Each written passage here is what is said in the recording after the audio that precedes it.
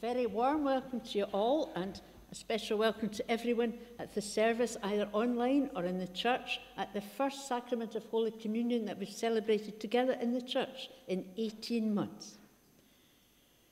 Last Sunday, as I said last Sunday, on this occasion with the restrictions, we cannot pass the bread and wine along the pew, and everyone's been given a container as they entered the church this morning with a wafer at the top and juice, grape juice below. I'll explain more about that as we come to the communion service. I'm sure some of you may have realised there's no organist here this morning. Dot was in hospital overnight last week, and now she's with her dad, as sadly Betty McPherson took a bad stroke on Thursday evening. She's in Crosshouse Hospital, and Dot told me in an email that she was improving slightly yesterday. So we're remembering Betty, Dot and all the family in our prayers later in the service. We'll also be remembering Elizabeth Dow, who sadly lost her brother last week. And I know many of you are praying for Irene Gibson, who had an operation in hospital in Glasgow. She's now home, and we'll be praying for her too. The ladies are still looking for shoe boxes and to bring to the front of the church, and the list of items to go inside the shoe boxes is listed in the Children in Distress leaflet. If you're now unable to go to the shops, then I know that a small donation of money would be very well accepted. And there'll be a prayer meeting for the North Air grouping held in the session room here at Newton Wallacetown Church Hall on Monday the 13th of September at 7 p.m. The chairs will be placed 1 metre apart according to the present regulations.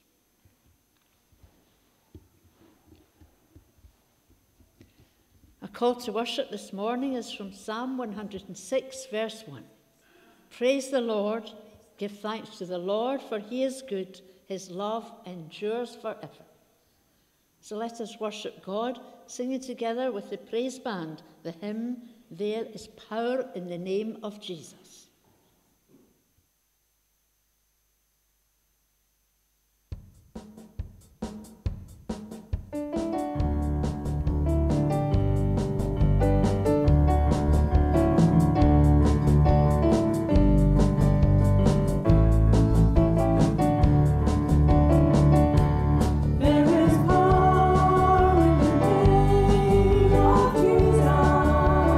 We believe.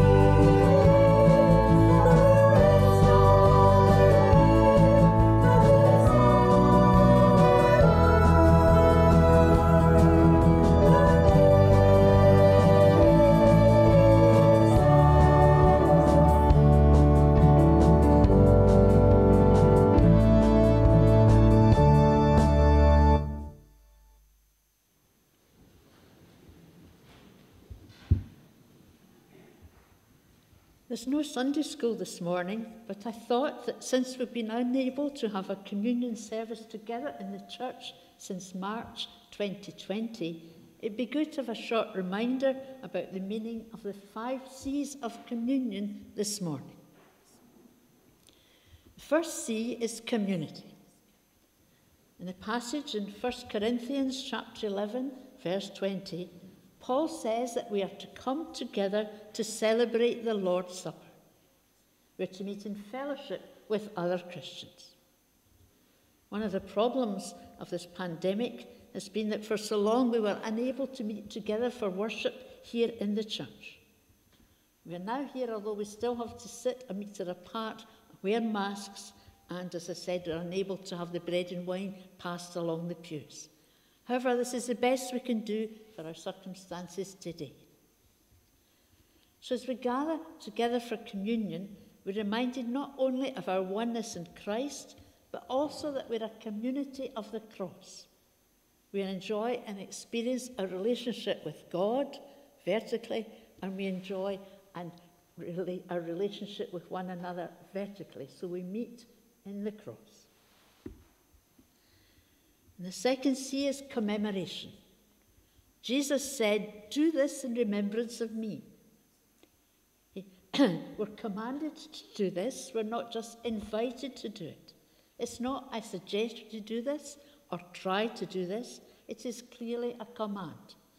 And the word "do" in Greek suggests repetition. This is something that has to be done time and time again. We think we would never forget the words, "Do this in remembrance of me," but if we're honest, we know that we do forget. Jesus knew that when we saw the bread and the wine, then we would remember Calvary. Jesus knows how easily we forget, and so he commanded that in the life of the church there would be regular times when we would take the bread and the wine, and Jesus himself would be powerfully known to us in the breaking of the bread. The third C is covenant. In all 4 Gospels, passages about the Last Supper use the word covenant. For example, in Matthew's Gospel, Jesus said, "This is my blood of the new covenant, which is poured out for many for the forgiveness of sins." It was through the shedding of Jesus' blood that God took the initiative in establishing a new covenant. God had always been willing to forgive sin, but none of the Old Testament sacrifices could ever really take away sin. A new way had to be found, and when Jesus shared the Last Supper with his disciples, he inaugurated this new way. "When I hold up the cup, I shall say, 'This is the cup of the new covenant, sealed by Christ's blood, which was shed that the sins of many might be forgiven.'" In the past, I was minister of a church where someone did not attend the communion service because she didn't like the word blood being used. But the blood of Christ is one of the most sacred and significant phrases in the whole of Scripture. As we so sing, "His vow, his covenant and blood, are my defence against the flood. When earthly hopes are swept away, he will hold me on the day. On Christ the solid rock I stand, all other ground is sinking sand." The fourth C is the word celebration. I'm sure you're familiar with the word Eucharist that is used in the Anglican Church when they celebrate communion. The word Eucharist itself means thanksgiving, and as Jesus celebrated the Last Supper with his disciples, he gave thanks. And although we are commemorating Jesus' death on the cross for all our sins, we're not to forget that he rose again, and there could be nothing more joyful than Jesus' resurrection. The communion service should therefore also be a time of rejoicing and celebration. And the fifth C is the word commitment. When we take part in a communion service, we come with a willingness to examine our lifestyle, our motives and our habits, and we have to be willing to break with the things that dishonour the Lord. In chapter 11, verse 28, of Paul's first letter to the Corinthians, he says, a person ought to examine themselves before he eats the bread and drinks the cup. This means we are to confess our sins to Jesus, receive his forgiveness, and then move closer to him. So that's a communion service. We share in community together as we share in the bread and the wine. We believe that Jesus died on the cross so that our sins could be forgiven, and we commit ourselves to serving Jesus in the world today. Amen. Let us now sing the hymn that I quoted just now, My Hope is Built on Nothing Less. Dorothy recorded 3 hymns before she went into hospital, so they'll be shown on the screen. The words will be shown and we'll hear the music. My hope is built on nothing less.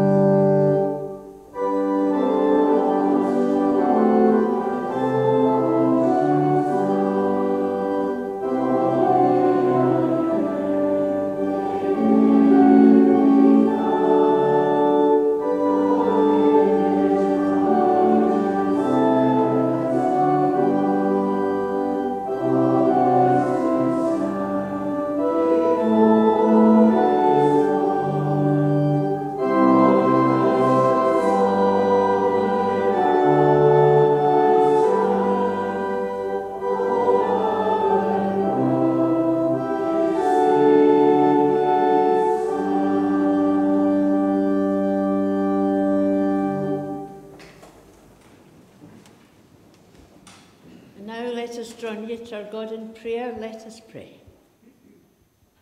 Almighty God, to whom all hearts are open, all desires known, and from whom no secrets are hidden, cleanse the thoughts of our hearts by the inspiration of your Holy Spirit, that we may perfectly love you and worthily magnify your holy name through Jesus Christ our Lord.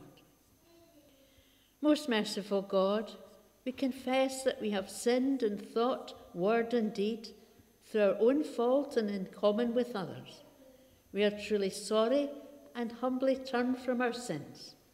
Lord, have mercy upon us. Christ, have mercy upon us. Lord, have mercy upon us. Almighty God, pardon and deliver us from all our sins, confirm and strengthen us in all goodness, and keep us in life eternal. This we pray through Jesus Christ our Lord, who taught us to pray together, saying, Our Father, who art in heaven, hallowed be thy name. Thy kingdom come, thy will be done on earth as it is in heaven. Give us this day our daily bread, and forgive us our debts as we forgive our debtors. And lead us not into temptation, for thine is the kingdom, the power, and the glory forever. Amen. And now let us hear the word of God. John here will read the passage for us this morning.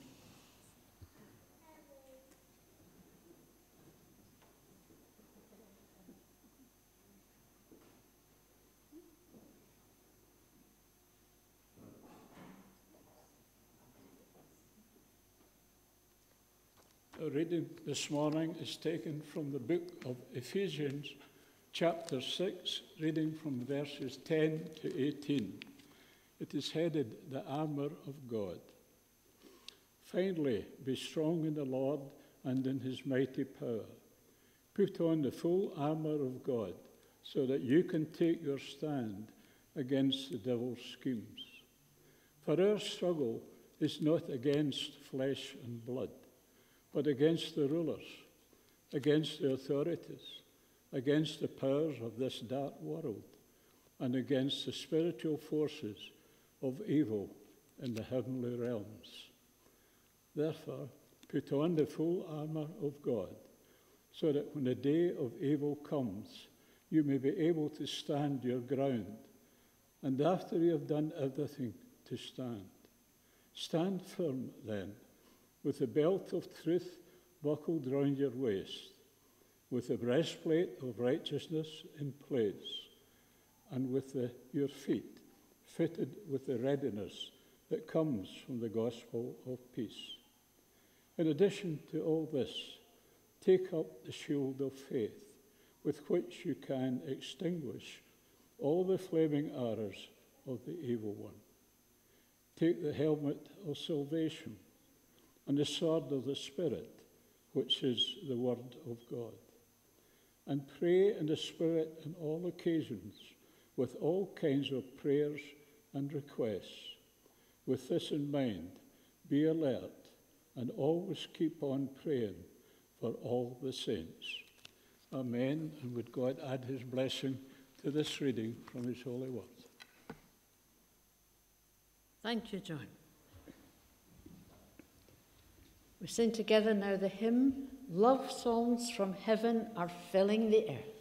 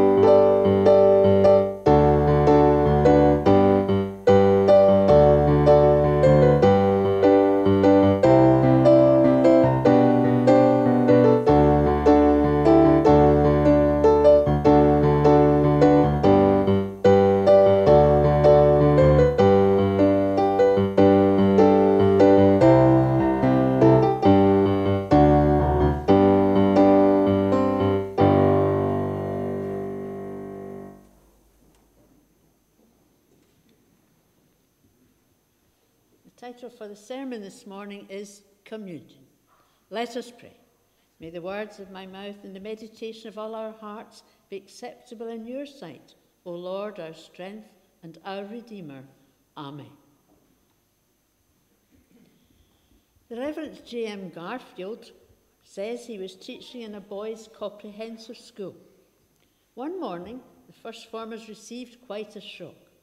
The day started normally with registration and then filing into the hall for the assembly. Once they were seated, the great surprise came. Instead of a member of staff stepping forward to read a morally uplifting story, they heard some martial music being blasted out. And then, with a loud clatter, in walked a Roman soldier. Waving his sword and shouting above the loud music, he told these 11-year-olds that they were the rebellious Britons, and unless they changed their ways, the whole might of the imperial army would be turned upon them, and their whole country would be reduced to a desolate wilderness. By now the boys were starting to recover from the shock, and the music was turned down, and everyone wanted to know what it was all about. It turned out that the soldier, in inverted commas, was publicising a charity walk that was going to take place in a few weeks' time. He had borrowed the soldier's uniform from a museum. And the boys wanted a closer look at his equipment, at his uniform. The clothing of another age always fascinates us, both children and adults alike. We imagine ourselves living in these days wearing that uniform. What would we have felt? What things would have mattered to us? The soldier was now answering these questions and others. J.M. Garfield goes on, it was in answering one of these questions that the romantic dreams were brought down to earth. How did the Romans fight? Asked one of the boys. The soldier looked straight at him and pulled out his short sword. Stabbing the enemy was not enough, they were told. That might wound him, but not necessarily stop him. The soldier said, what you had to do was thrust the blade into the stomach of your enemy and then quickly turn your wrist, and it was the second movement that finished him off. All at once, he said, we became aware that the Roman times were not just romantic, they were dangerous and brutal as well. This military costume wasn't simply a relic of a bygone age. It was the uniform of men who had a hard job to do. It was designed for use in battle by men who would stand and fight. In the passage that we've just heard from Ephesians chapter 6, entitled The Armour of God, Paul says we are to be strong in the Lord and in his mighty power. The word strong emphasizes something that we can do by ourselves, but in his mighty power emphasizes what the Lord can do, and it points to the heart of faith. God will empower us for what he's calling us to do. We've heard at verse 11, put on the full armour of God. But why, we might ask? Is it because it looks good and gives us an understanding of the past? Obviously, the answer to that is no. Armour is for those who will stand and fight. Obviously, we're not called ever to kill others, but we're to stand up and fight for what we believe in. However, at times, we might seem more like people who seem as if they want to run away. There's times when we sing, "O God, our help in ages past, our hope for years to come, our shelter from the stormy blast, and our eternal home." There's nothing wrong with these words, but they could give the impression that Christianity is hiding from danger rather than standing and fighting. But these words are meant for those who are finding things too hard to bear, those whose courage has failed, those who need security from their problems and difficulties. Christianity does offer help and comfort to those who are bruised or broken by life. And Jesus himself said, "Come to me, all of you who are weary and burdened, and I will give you rest." In Jesus' name, the church welcomes, shelters, and ministers to those who are trying to cope with the demands that life can throw at them.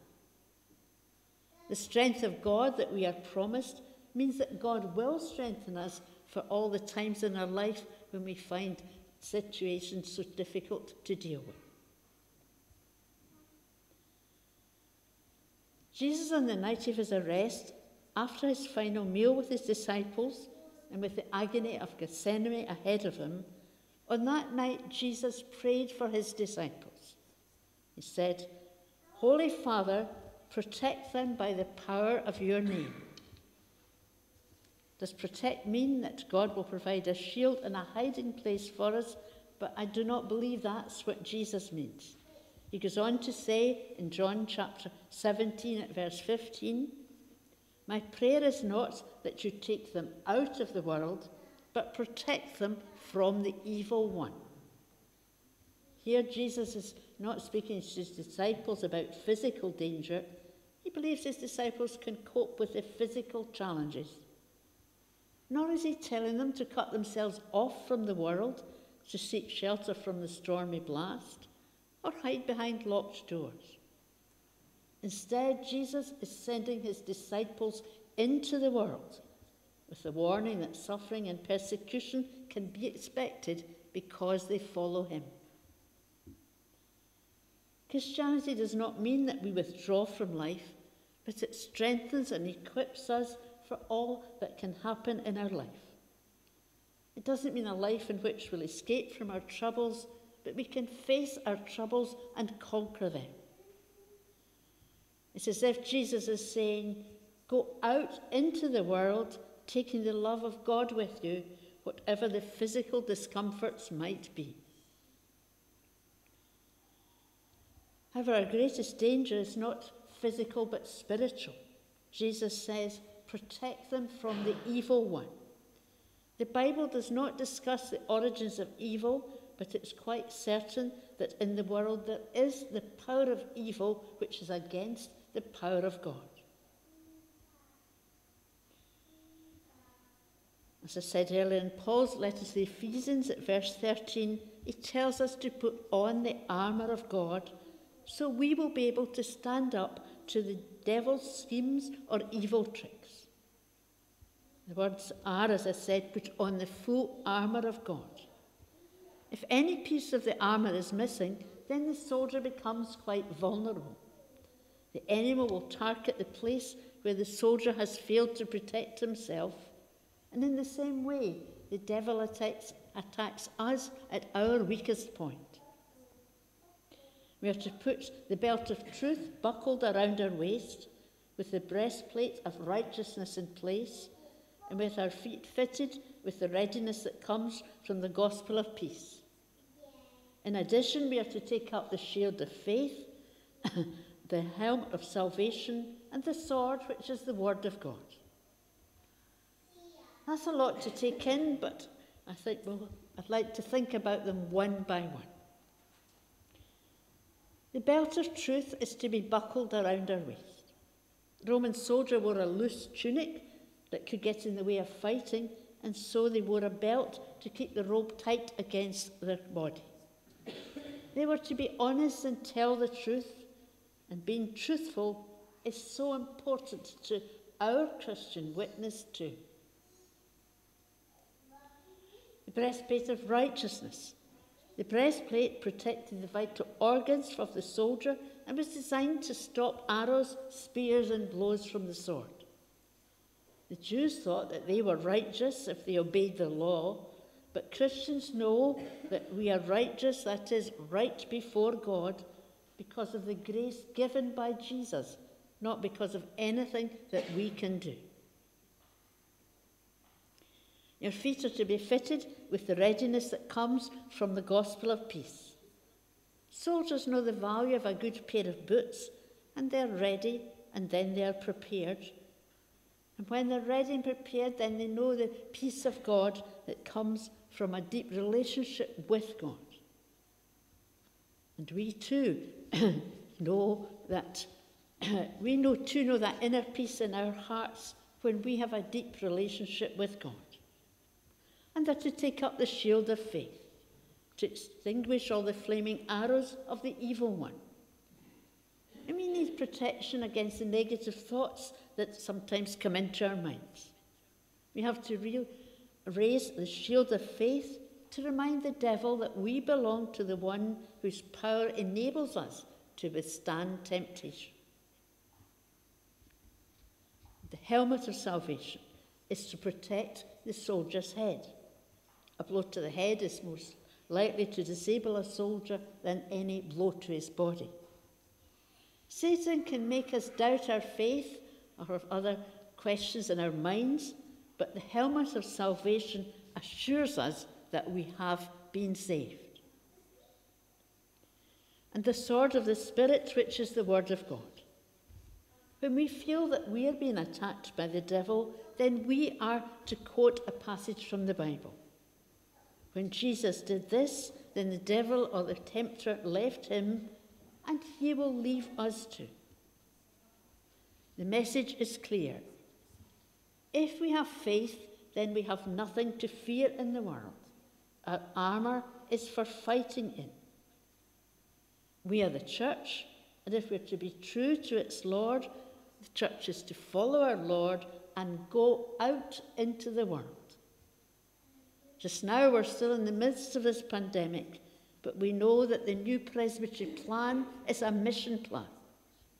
Whether plan A or plan B or another plan is agreed, this church will be involved in mission in the future. And this morning, as we share in taking the wafer representing Jesus' body and the grape juice representing Jesus' blood, and as we put on the gospel armour of faith, we are ready to grow in our Christian faith, and when the time comes, to go out in mission. Amen. Our communion hymn this morning is Lord Jesus Christ.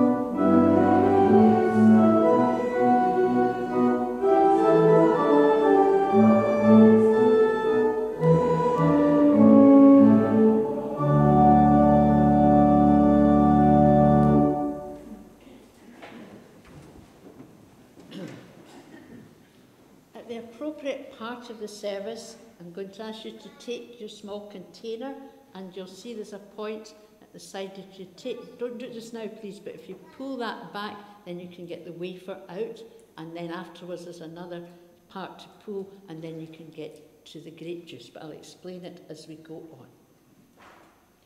Could I also say that at the end of the service, could you please take this empty container with you, and there's a bin at the door so that the container's only touched by yourself as you come in and go out, and nobody else is to gather them up and touch them all afterwards.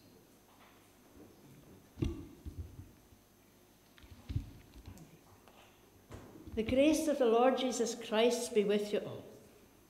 As the Lord Jesus, the same night in which he is betrayed, took bread, I take these elements of bread and wine, and those represented in all the containers, to be set apart from their common use to this holy use and mystery. And as Jesus thanks and blessed, let us draw near to God and offer him our prayers of thanksgiving. Let us pray. Let us give thanks to the Lord our God. It is right to give our thanks and praise.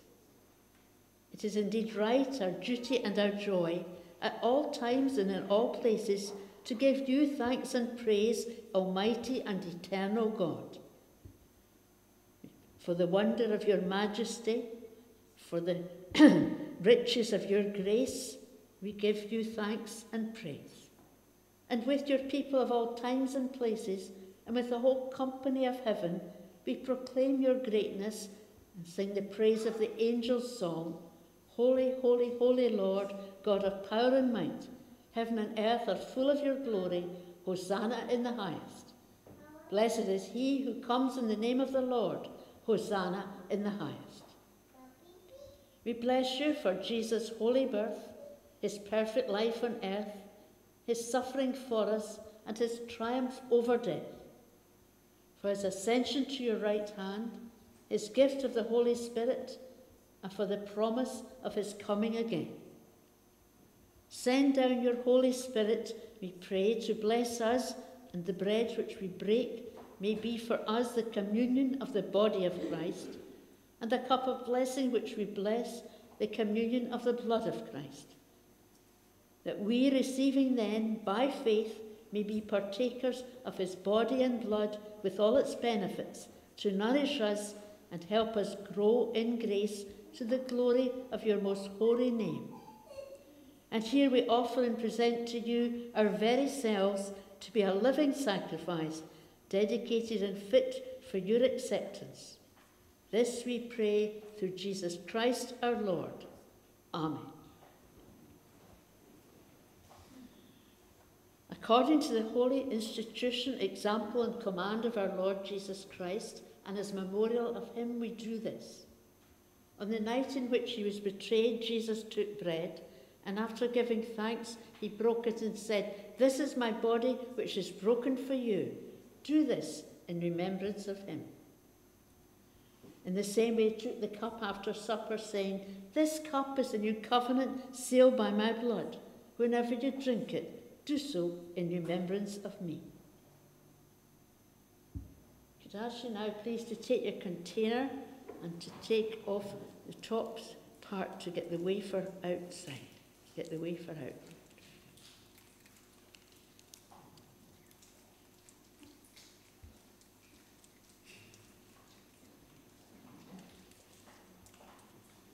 Take, eat, this is the body of Christ, which is broken for you. Eat this, do this in remembrance of him.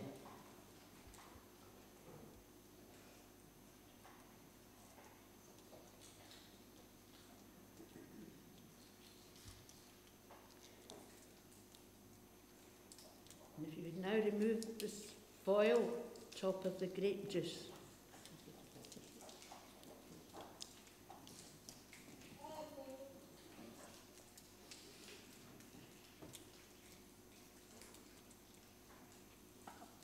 This cup is a new covenant sealed by Christ's blood, which was shed that the sins of many might be forgiven. Drink from it in remembrance of him.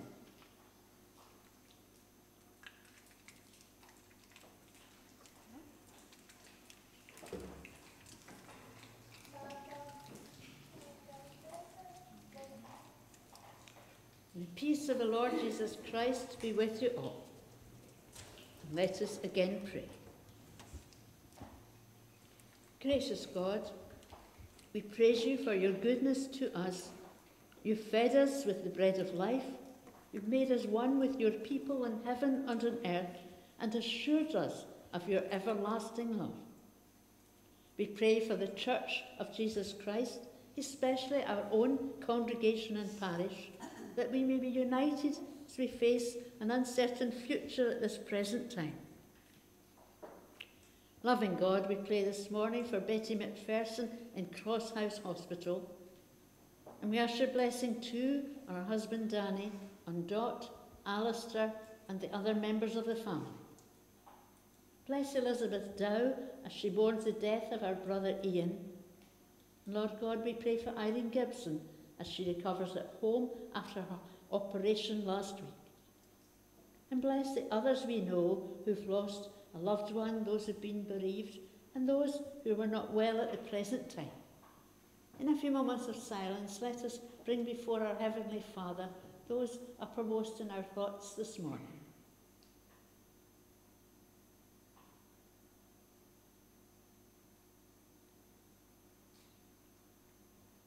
Bless each one, Lord, and we pray for our families and friends, that they may be sure that there is nothing in death or life, nothing in the world as it is or as it shall be. There is nothing in all creation that can separate them from your love in Jesus Christ our Lord. Amen. Our closing hymn this morning is Be Thou My Vision with the New Scottish Hymns Band.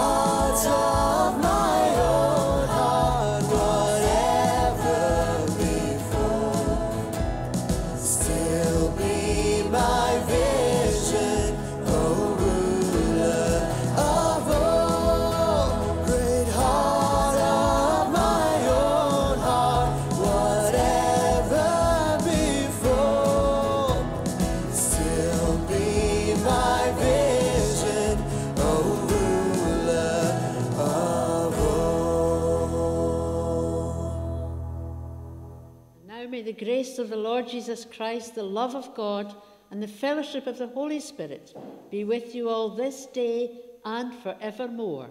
Amen.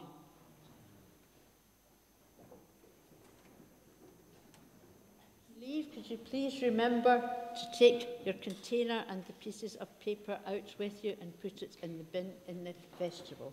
Thank you.